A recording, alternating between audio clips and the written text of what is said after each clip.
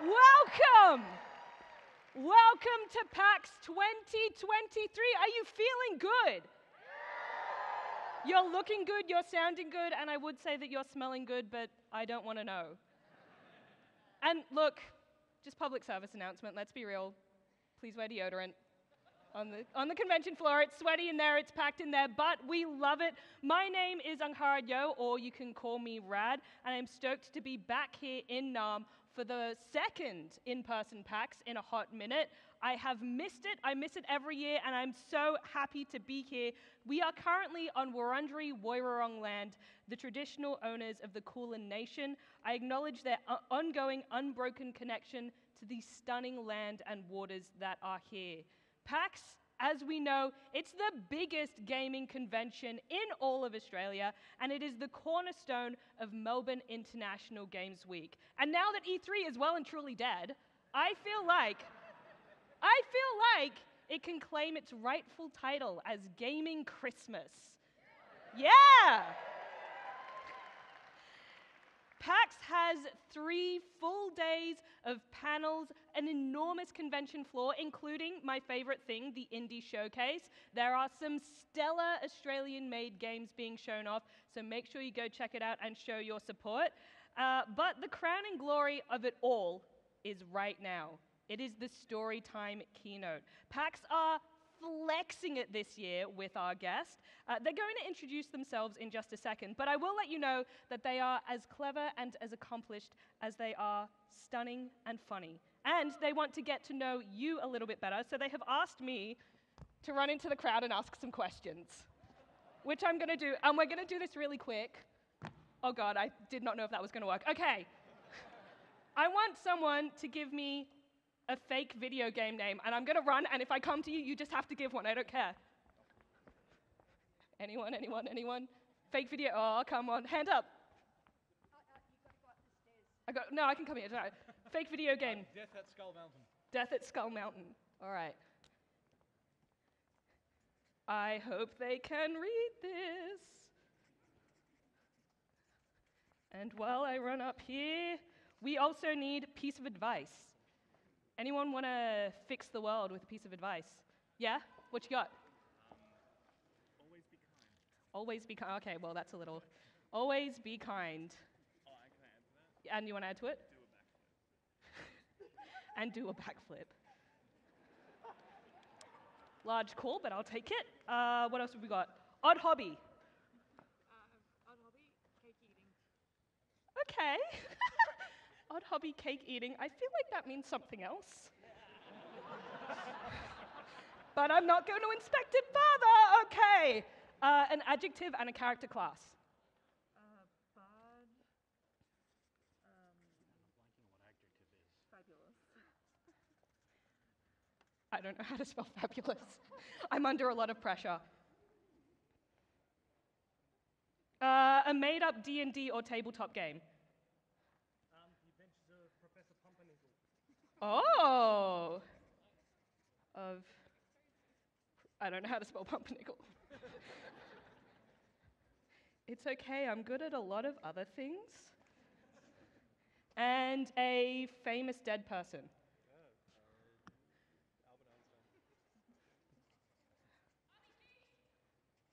Albert I don't know how to spell Einstein.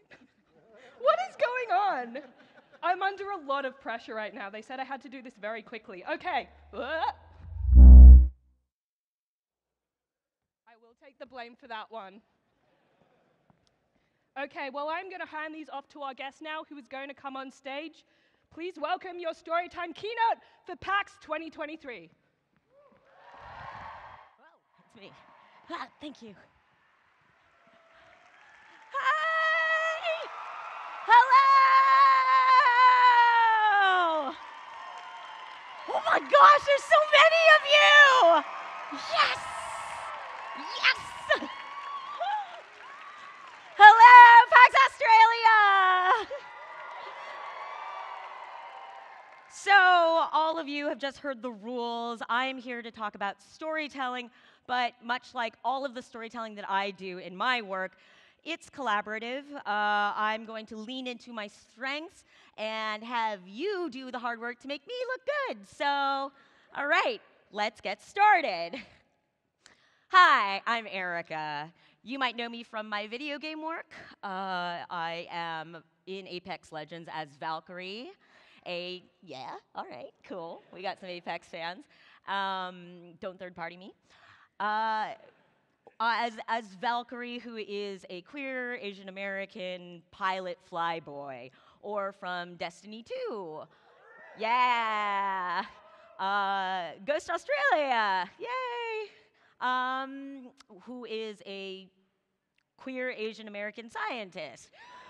Or from, let's see here, what was that other one?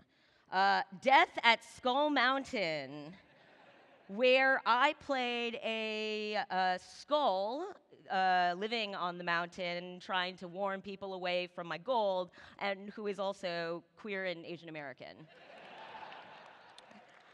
So, you might also know me from my work in tabletop games. Yes. I am in a podcast called Worlds Beyond Number. Oh my God! You guys, okay, awesome. Starring Brennan Lee Mulligan and Abria Iyengar, Lou Wilson, and our last member of the team, Albert Einstein.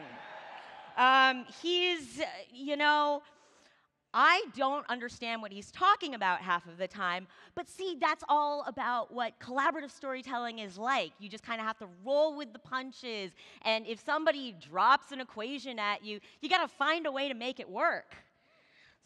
So, yeah, okay. You might have also seen me on Critical Role, or on Dimension 20 or Dropout. Whoa! Or on The Adventure Zone. Or in The Adventures of Professor Pumpernickel, where I play Muffin Tina, who has a deep crush on Professor Pumpernickel and is trying her very best to care for her mother, who is a banana loaf and who's just trying to get along in a world that is carb-free, mostly. Excellent. Well done, everybody. So I also enjoy living life to its fullest. I believe that delving into everything that life has to offer informs my characters, informs my choices in storytelling, and is just super fun. So I do boxing. I promised to box a kangaroo here. I was told at the Melbourne Zoo that they don't allow the animals to come out for events, so I'm sorry for those of you who are looking forward to that. I enjoy immersive art and playing violin and cake eating. This one's true. This one's true. Actually, I have a friend who, I don't know, Izzy, did you bring cake? Did you bring cake? No, you didn't? That's okay. That's okay. I would have eaten the cake right here if you had, though. Because that's what PAX is all about, is enjoying the things that bring you joy.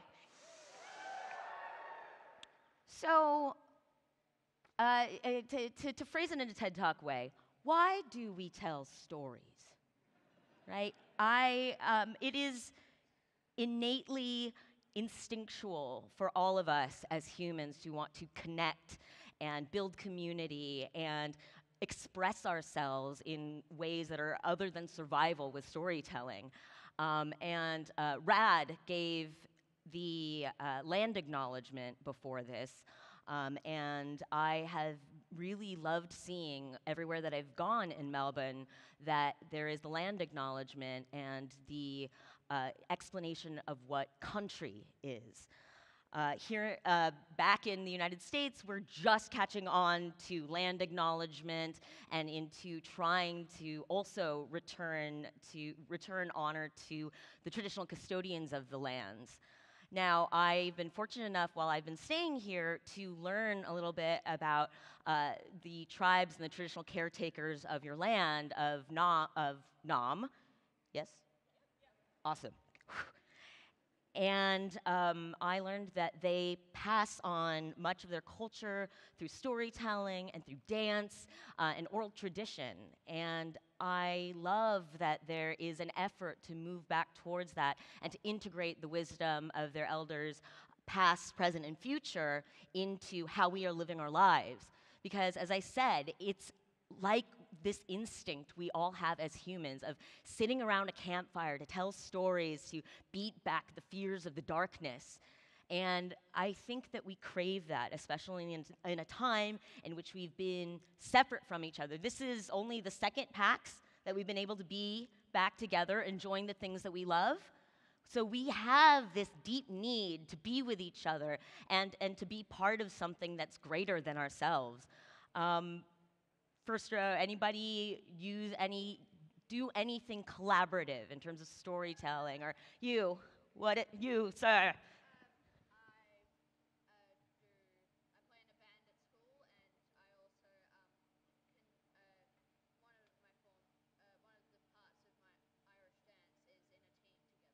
Oh my gosh. Okay, so you play in a band at school, and you do Irish dance. Brennan, I'm sure, would love to chat with you about that.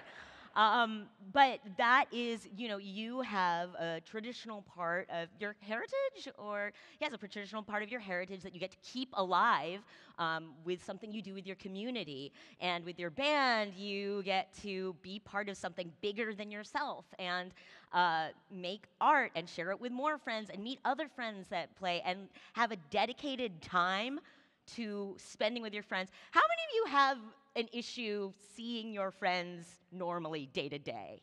Yeah, most of you. How many of you try your best to make that happen with a D&D game scheduled regularly? All right, okay, a lot of you. How many of you actually succeed? All right, okay, a significant portion. But we all know how hard that is. We all know how hard it is to schedule time for our friends, and that's time that you're spending on yourself as well. I have been fortunate to take part in different immersive art.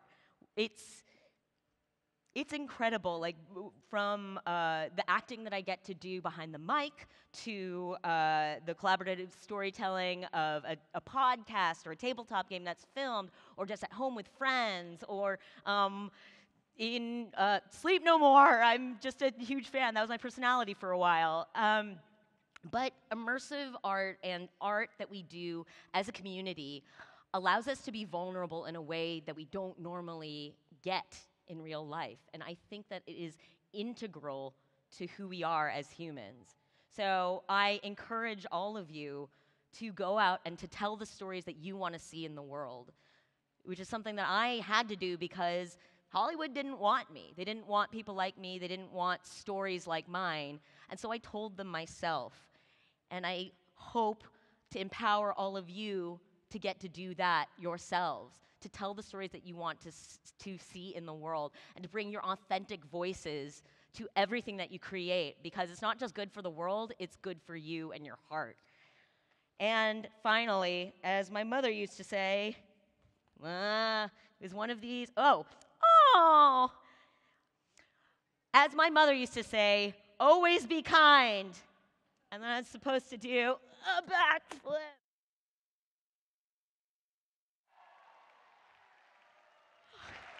Thank you. Thank you. All right. Now we're going to do a little bit of a Q&A, and Rad will actually ask me some questions. Thank you all so much for your collaboration in that. How was my backflip? Do you think it was good? It was a little bit more of a side roll, but through the power of imagination, it was a bit backflippy. Okay. All right. Well, get back to me next year. At the next keynote speech that I do, I'll do a backflip. Can you imagine what a flex it would be if I knew how to backflip and I just came out here? I don't. Can you? I'm willing to hurt myself. I'll give it a shot. You know what? Actually, while you were talking about boxing, there was a little part of me that's a bit too competitive and that was like, should see if I should box? No, but I could. Yeah. No, what I'm saying is, I would fight Erika Ishii. Really? Yeah. Oh my God. Okay. All right, everybody. After this, there's going to be a signing in the main hall, 1 p.m. And then maybe a bit of a bare knuckle fight. Yeah. I don't know. Yeah, we'll have to sign waivers, but like Yeah, honestly, Abria and I have talked about how like we can have a booth at our first booth that Worlds Beyond Number will ever have at a convention. Like you can sign a waiver and then like you can say whatever you want to us, like and you can read a tweet at us, but just understand that they could be fighting words and we can fight you.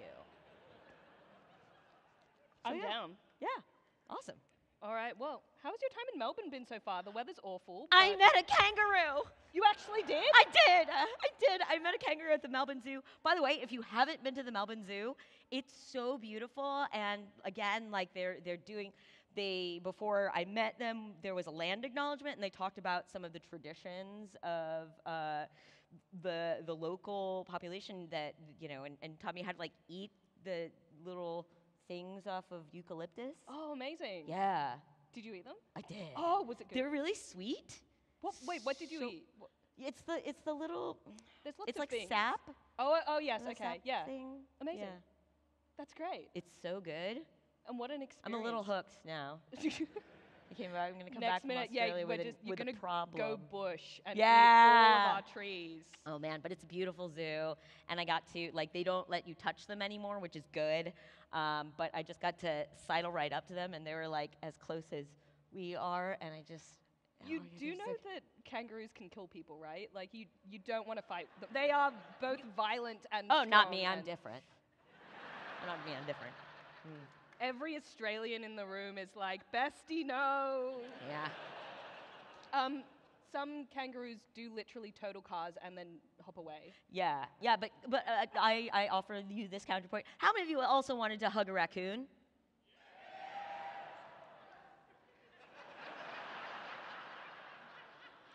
Okay.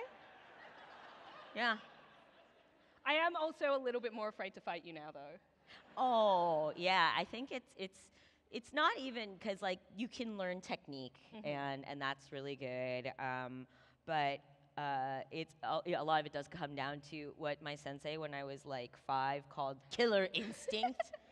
And yeah. I really see it as a lack of a fear of dying Yeah. that gets you by. Yeah. Yeah, that's the thing. It's not even a fear of, it's a fear, like a lack of a fear of dying, but just even more than that, it's like a deep need to live all of life and live life completely fully. And that, I mean, I get scared. I'm very afraid of dying, but I just also more than that want to live. I love that.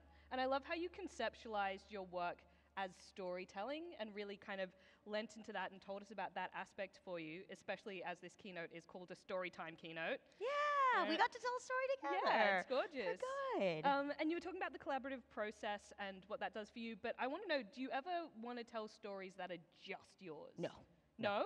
No, well, because I just crave that feeling of working with others, and I know a lot of friends who are writers, and they say, yeah, I just sit for hours in a dark room writing, and I'm like, I could never. I really, truly could never. All of you who are writers, I don't know how you get it out. Like, there's just something in my brain. Maybe it's my ADHD, or maybe it's because I just really thrive off of bouncing off other people, that I really need that sort of creative energy from other people.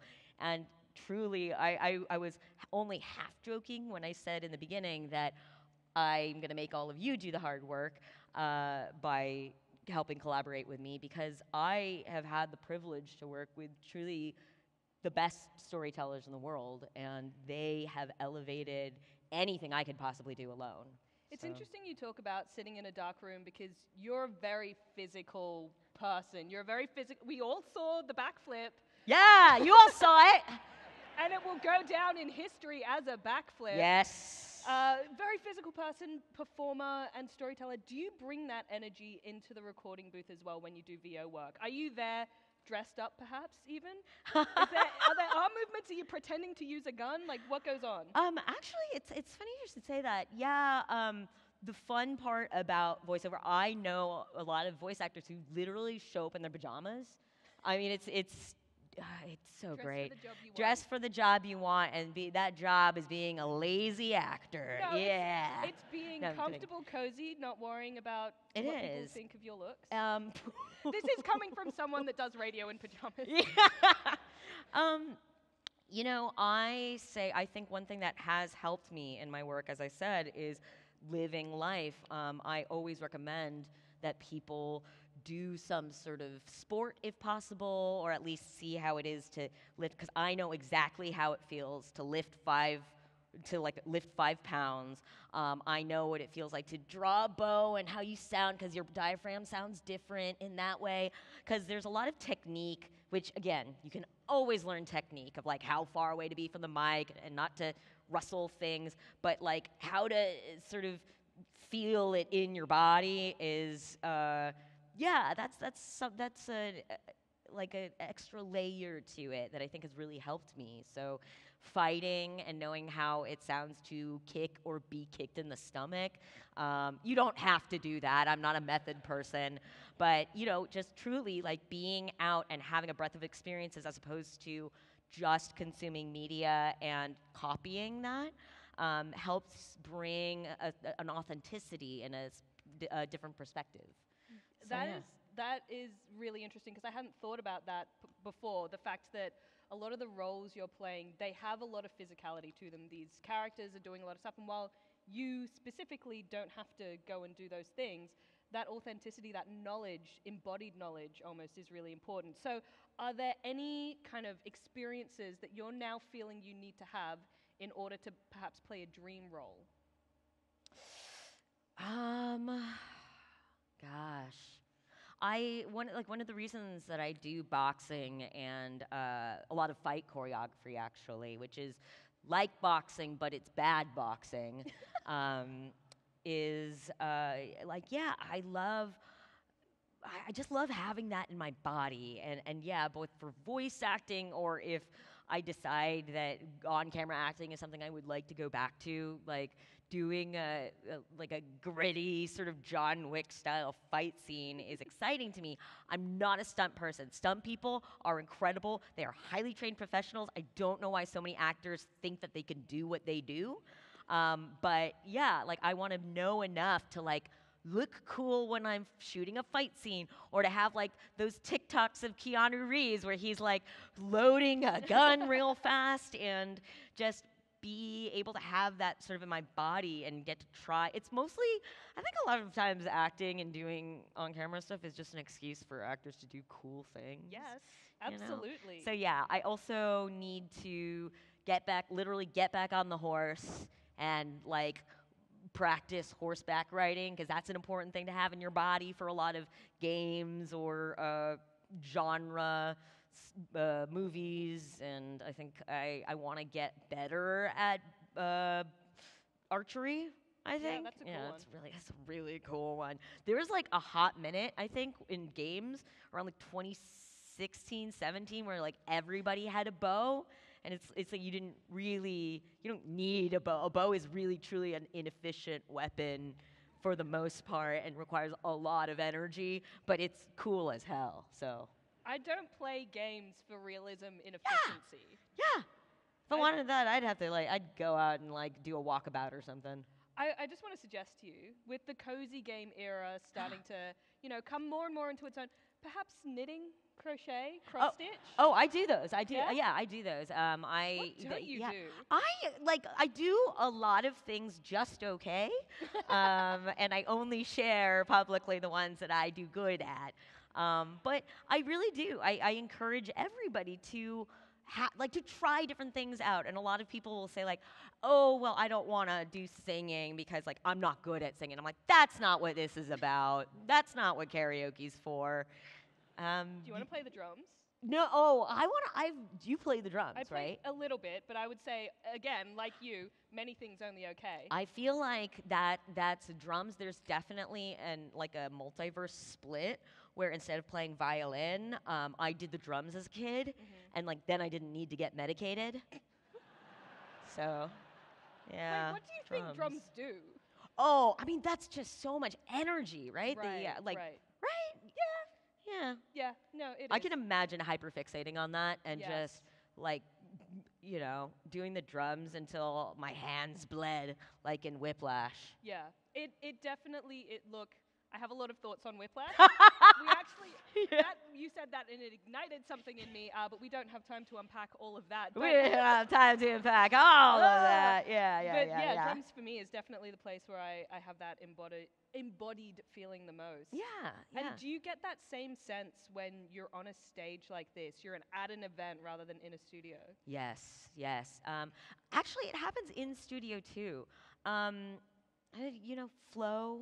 Yeah. Right, the idea of flow. It's kind of a woo-woo concept of like, like your brain and your body kind of get into this state, and yeah, it really happens. I feel like when I'm in whether it's playing music, it happens so easy, or in a scene in some ways, or having even just a good conversation with somebody out in the street. You get into this state where everything is quiet except for that moment. And I love that. Like I think that's the thing that I chase a lot with all of these things, whether it is knitting or, because like, you're just like, yeah, drop, stitch, purl too. Like, I got this. And you just kind of disappear into it. And all that exists is you and the thing that you're creating and the people you're creating with. Yeah. Do you get that for drums? Yes. I get that for drums. Do you get that for hosting and things too? My brain goes into a different gear when I'm hosting. I become a sicko. Nice. It's almost a dissociation. I'm not sure. Yeah, But I it's love that. it so much, and it's like being in a higher gear than you can ever reach in like my day-to-day life. Yeah. I find.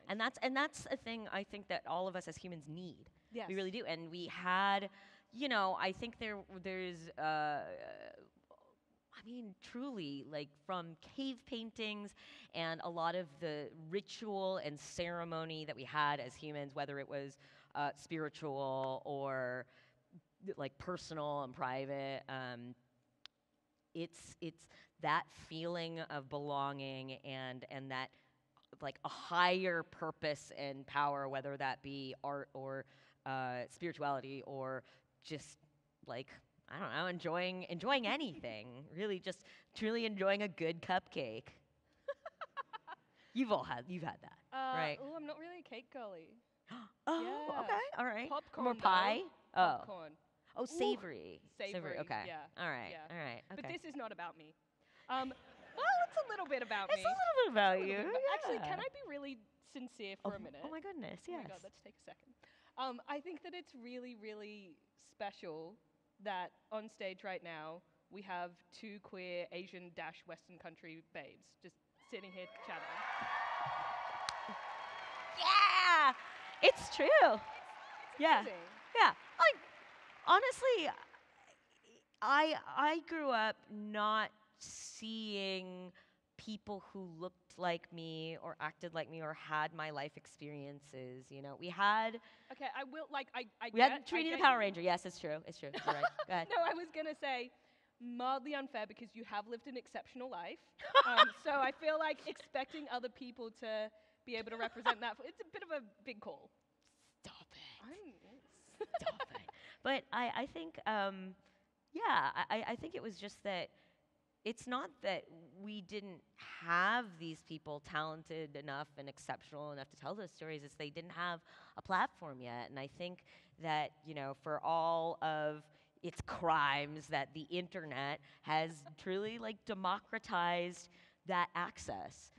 There's still a lot that's wrong with it, and a lot, we don't have time to unpack all of that. But truly, I didn't have the opportunities in the traditional media that I grew up with. But once it was online, and I was like, I'll make it myself with people I like, it opened up a whole new world for me. And seeing other people do that as well for, other people that don't normally have that kind of access it's something really special. It is. Do you feel the weight of responsibility with it as well? It's so funny because they would never ask that of white guys, right? You know? Yeah. I mean, like, I do in some ways feel like I have to be all things to all people. I have to code switch constantly, and like say the right thing all the time. I think that it's not necessarily a fair thing to ask of people, but that yeah, I'll fucking do that. sorry, I understand. Yeah, are we allowed to Yeah. swear? Yeah, I really love that I can do a thing so that other people can see it and say, "Oh, I can do that." Whether it is,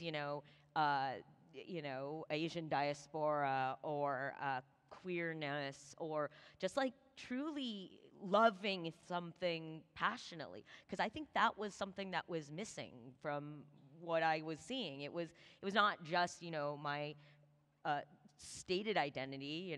It was also people just being able to love what they love unabashedly. You reckon? Yeah.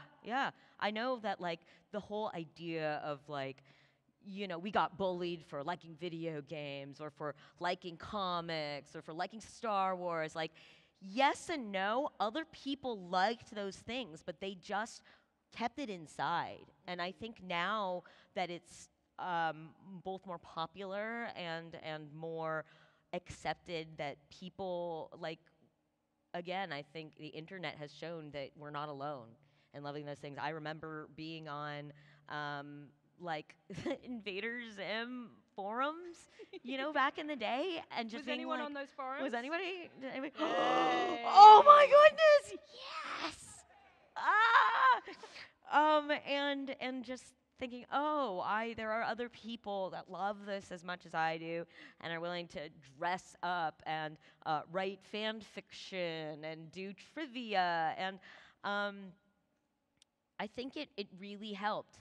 It really helped to understand that it's okay to really be passionate about the things that you are, because it enables others to do the same. Yeah, and I love that is what PAX is. It's a celebration of games. It's a bunch of people who are passionate enough. Many people come 3 days. 3 days of walking that convention floor is a lot. And what gets you by that? Passion and also caffeine. Yeah. In And moderation. also, get insoles for your shoes. Definitely, that's an important one. Comfy shoes, pants that don't chafe. Yeah, a little charging brick. Also, like a little, like some sort of protein bar or granola bar or some sort of like snack. Always have a snack, and if you find yourself like getting angry or tired, like just like have a little snack. Make sure to hydrate. Backpack instead of a sling bag, so the weight is yes, evenly it's distributed. evenly distributed. Yeah. Can you tell I've hit 30? I know. Well, see, here's the thing: is that before I was doing this, like my first PAX, I came as not a booth babe, because like thank you to PAX for setting that culture of not like differentiating, like I went to help man a booth. So that I could get a pass and lodging and a plane ticket. And so, I went working the event, and I still remember our first enforcer involved with us, B, who was lovely and helped us out and like found me when I got lost. And now to come back like this is really something else. Look how far you've come. Yeah. It's been great. Like, I think I'm part of a class of creators who started out as fans of specifically this. I think a lot of voice actors got into this because they're just fantastic actors and happened to find voiceover. But I specifically played video games, loved cartoons and comics, and said, like, I want to do specifically that.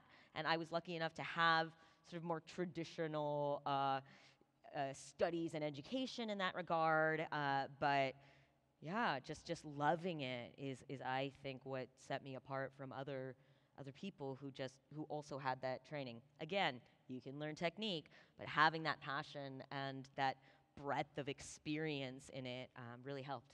I love that you are coming in here and basically saying, fan is not a yucky word. Yeah, no, Because I no, feel no, no. like sometimes that can be the message that gets pushed out, right? It's sort of like you like it too much, and therefore, for example, you can't or shouldn't work in it. Yeah, so I have thoughts about that, about fandom, and about how, because it's obviously done so much for me in my life in terms of just, obviously career, but also of the feeling of belonging and of finding my people. But I think that, we think of fan like in a pejorative sense in so much as like this could be for anything. I don't even mean just pop culture. I mean sports or a way or like luxury goods or like truly anything that you can build up an identity around it can be harmful if you begin to make that your identity. And again, I understand that feeling of needing to belong, of needing something bigger than yourself, of needing a way to connect with other people and to create. And sometimes people will find a thing that resonates with them, or where they find their people, and that they latch onto that and say, "Oh, this is the thing that is important. That gives me all of that." No, it was you all along. You and your passion brought that for you. Like truly, if you love Star Wars with all your heart.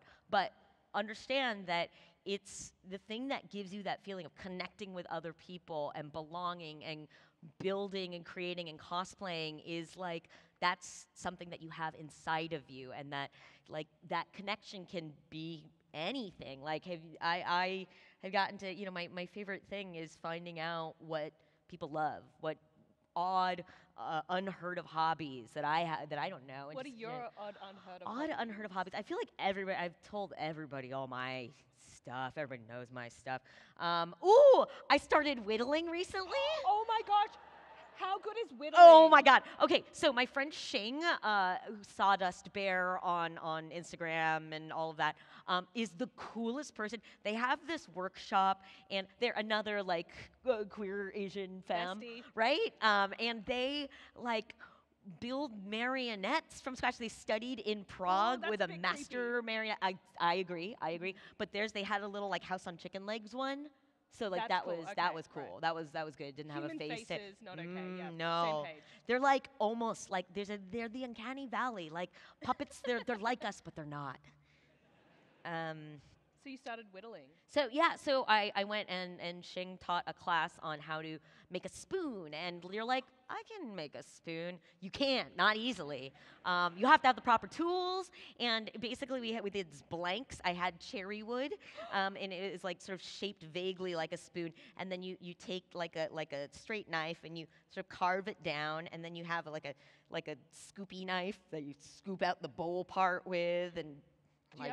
Do you have photos of your Yes, spoon? yes, Oh I my have gosh, photos yeah. on my spoon. Oh, sick. We'll just be yeah, a yeah, yeah. minute. Wait. Actually, I think Does it's the on. It camera might be have on a my long Instagram lens? or Are something you like that. able to zoom in on this? If we, No, you guys don't wanna. You don't wanna. See I'll describe it. what for all's you, don't on there. worry. Yeah, you describe the spoon. Hang on a second. Oh, she has a really cute dog Oh. too. Yeah. Okay. Wait. This is.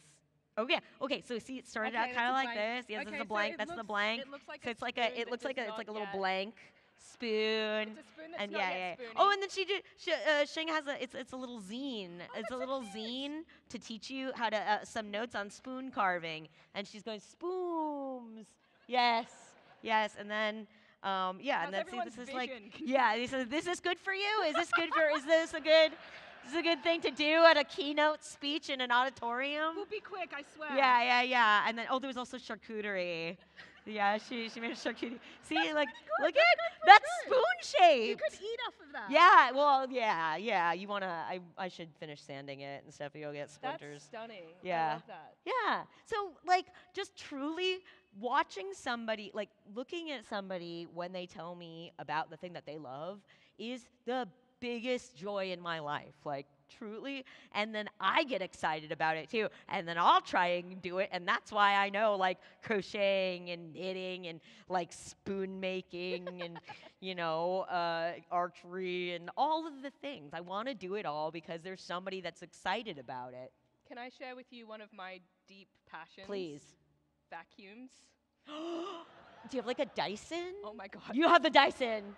Okay, so I'll be quick. Wait, do you go wireless or not? So Yeah. wireless, because canister vacuums are awful. Yes. They don't have the power. Also, some of them come with like rubber strips on the floor head, which just scrapes the floor. It's ineffective. You need a powered head. The head of a vacuum is almost as important as the motor of the vacuum itself. Yes. See? You saw her face light up? Like, you all learned something? I actually shouldn't have brought this up because my heart rate is up a little bit now. Is that what your Apple Watch says? Yeah. But I will say, oh no, I'm gonna leave it. We'll sidebar later Yes, about vacuums. yes. But yeah. I mean, like truly anything. Like all of you, like that little thing that you can corner somebody at a party to talk about. Just give yourself permission to like think about that more. Yeah. Don't actually corner people at parties. I did that a lot in college and be like, hey, do you want to hear about my paladin? I didn't know what that was at the time. So you've done a lot of formal training, as you've mentioned. You're, as I said earlier, extremely accomplished. How did you kind of bring that very traditional medium to something that's as Wild West and fun as games are? Yeah, both for tabletop games and video games. It's like tabletop games, we're still in the Wild West, and that all is all sorting itself out. And I would like to say, too, it's a business. Like, I love what I do, and it's like everybody should play tabletop games, everybody. But understand that, like, a home game is way different than a produced game. That's performance, pretty much, you know, and we're still kind of all figuring out what that means, you know? Like, it's not like a lot of them started as home games and have grown into something much, much more. I sort of came in knowing that I was a performer, you know, having to sort of take over because my home games were chaos.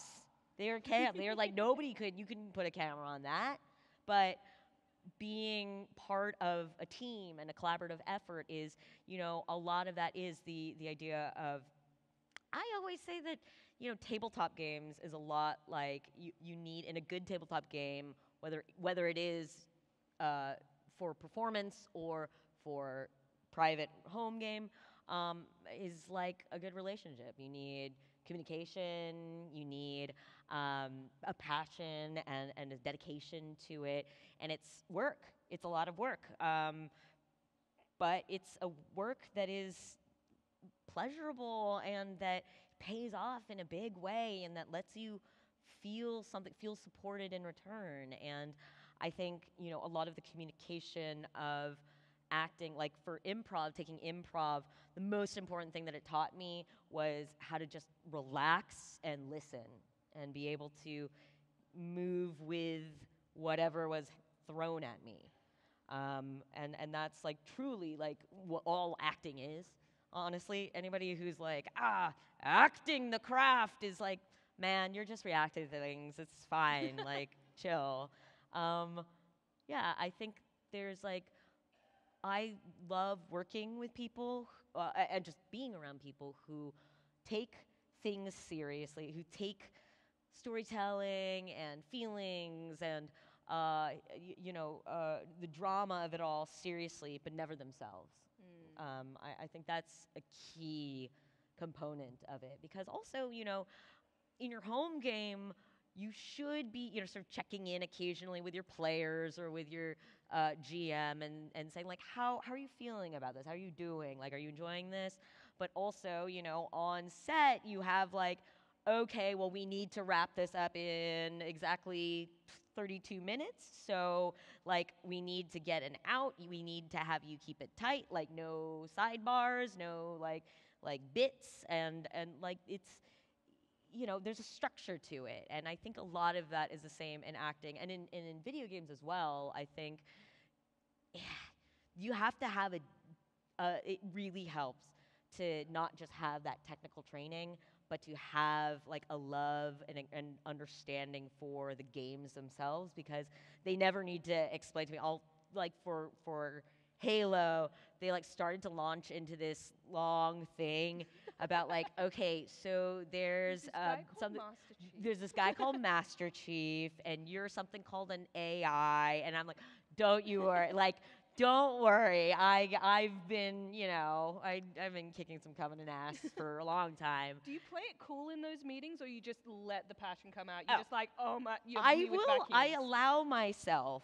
like a couple of minutes of just being absolutely starstruck and everything, but then like, yeah, it is in some ways a job, and I do have to show up and be a professional, and but yeah, I can't help it, like, because a lot of the people, all the people that write for it or that are doing it, they're also really excited about it and really nerds about this stuff, and they got into it because they love it. I think we're all starting to see that in all the different realms of all the people that are working in it do love it, and it's sometimes it's hard because we also all for a lot of things answer to capitalism and corporate oligarchs. So, it's a lot of distinctive artistic visions have to be compromised for shareholders or for restrictions that, frankly, I don't like very much. But That's why you work on the internet where it's anarchy. But that's the thing, is that I have to give so much credit to. I will never cape for a corporation, not ever. None of you corporations are not your friends, ever. But that being said, everybody who I have gotten to work with at Dropout loves what they do. They try to do their best by their people. The culture that they have set there is such that, like, they have safety meetings for every day. They say, like, if you're ever uncomfortable, even if you have to go to the bathroom, like, none of what we're doing is important enough that you can't stop filming. Like, they specifically try to give a voice to people who have not had a chance to have voices before. And also with Worlds Beyond Number, our podcast was like Polygon, bless the person in Polygon who wrote this, I think it was M. Friedman, said, like, if you would like to see Erika Ishii and Abria Iyengar seize the means of production, then this is for you. And I was like, bless you, that's so sweet. But yeah, like, truly, in order to, like, make something that you want, like, truly your vision, sometimes you have to do scary things and set off on your own, and it's a lot more work, and you don't get to work on things that there have been times that I've had to turn down things or say no to, like, thing that I grew up loving. Like, I've been playing that since high school, but, like, my artistic integrity and my just sort of, like, will say no, and it's hard, but then it's like, I would much rather be part of something new and exciting that I get to create. So yeah, it's a balance. Yeah, well, forging your own path can't be just accepting every path in front of you, right? Like, there has to come a point where you're making those decisions and saying, who am I? Yes. What do I Who want? is Erika? Yes. That is honestly something that I ask myself every day. Like, I've been very, very, very fortunate in that, I and the sort of online scene that I have built and been a part of, like, has been very open to seeing me try new things and evolve. Like, I used to be like, well, I have to make sure that I'm small and non-threatening, and, like, I was And now told, you want to fight a kangaroo. and now I want to fight a kangaroo. But yeah, being my most authentic self has helped me. Like, I was scared that it would lose me work. I was scared that it would lose me friends. But instead, it just sort of winnowed it down to only the work and the friends and the life that I wanted to lead.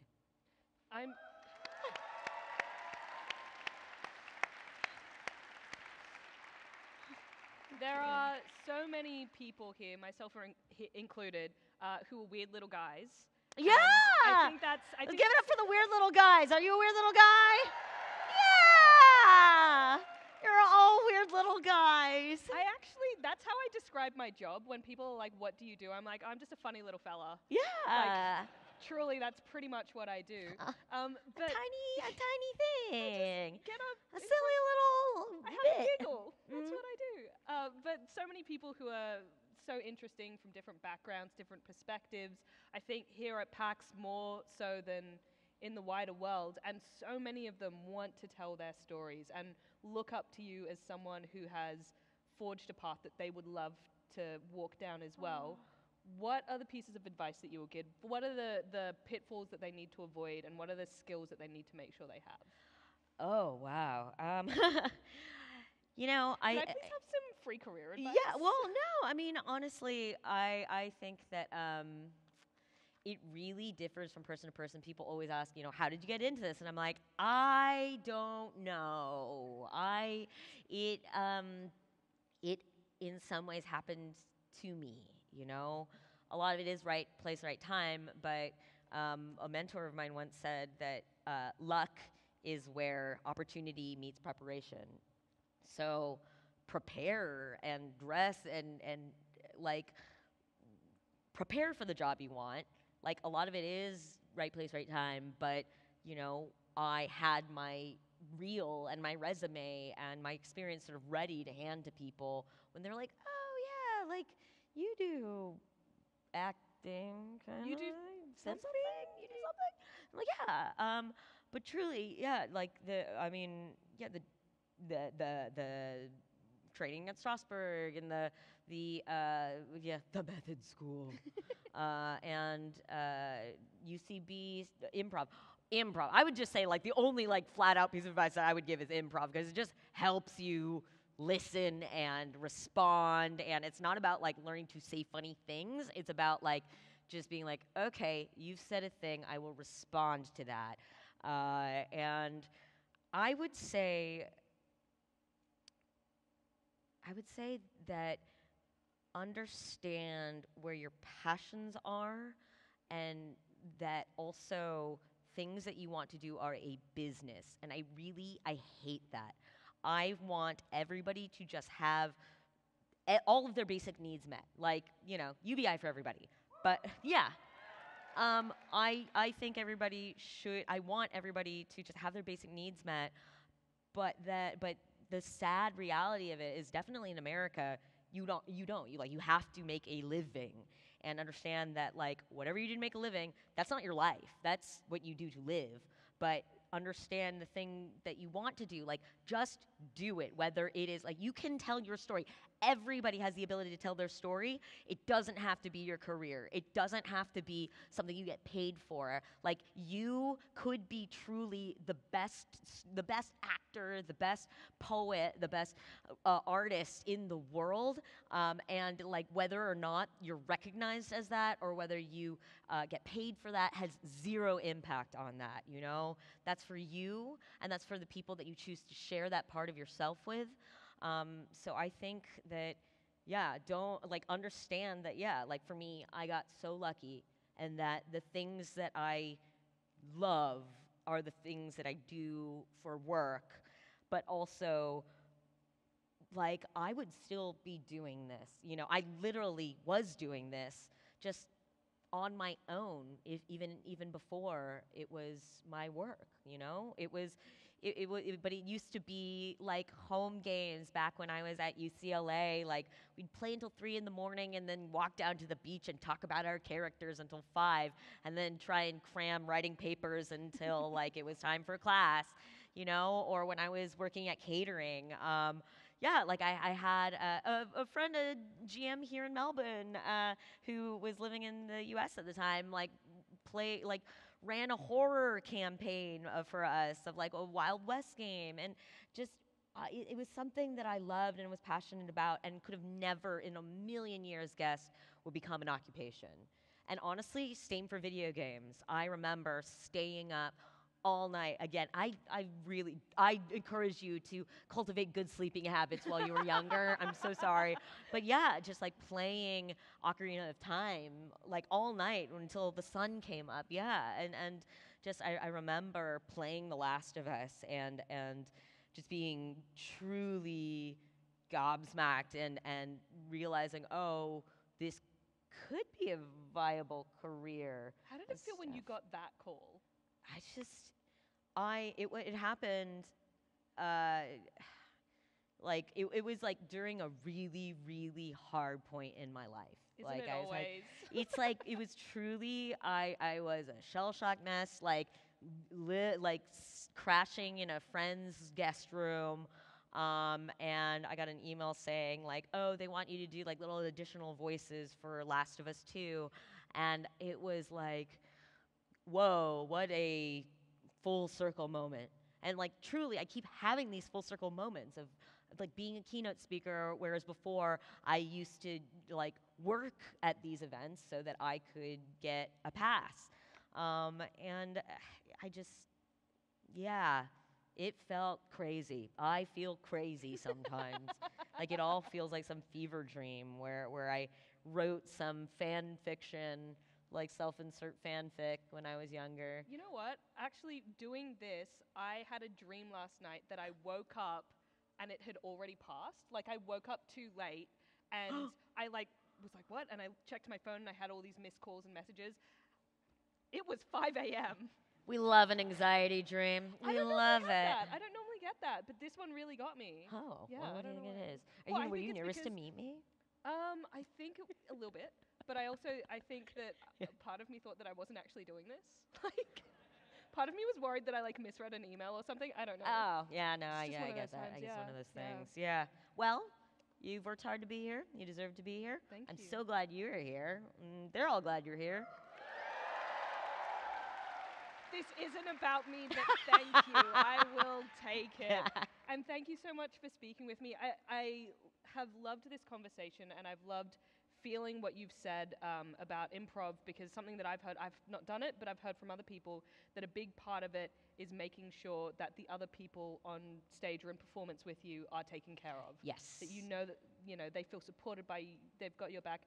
That's exactly what I feel on stage with you, and it's a beautiful thing. Yeah, I mean, like, truly, it's so much easier for me to be like, hey, why don't you clap for Rad? Oh my God, they did it! See? Yeah, it's easy for me. And before we leave, I also know you've got a panel tonight and a meet and greet coming up. Yes, I have a meet and greet signing where I will be, that's at right after this, 1 p.m., down at the signing area. And I will be selling these incredible prints of me fighting a kangaroo. They're $15, and all the money goes to Black Dog, which is a local, PAX actually suggested them. They're partnering with them for this convention, and it goes towards mental health services, suicide prevention for the Aboriginal communities and LGBTQ plus communities in the area. Fantastic service. So I'll be selling those. And yeah, tonight at 8:30. I don't know. Tonight at 8:30, I'm going to say, is I'm playing Call of Cthulhu with Ack Inc. So, yeah, which is wild. That's wild. Well, make sure you go and say hi at the meet and greet. I can attest, Erika is incredible. No one else fight her. That's my job. That's true. You need to be fighting fit when our time comes. It's true. It's true. I gotta be ready to get in that ring with you. Would you like to play me out? All right. Am I allowed to play this Yeah, hit? do it. If anybody gave advice here, by the way, that they want to keep, yeah, you can come up and get that if you contributed any. In that one. Okay. All right. Thank you so much, PAX Australia. Thank you.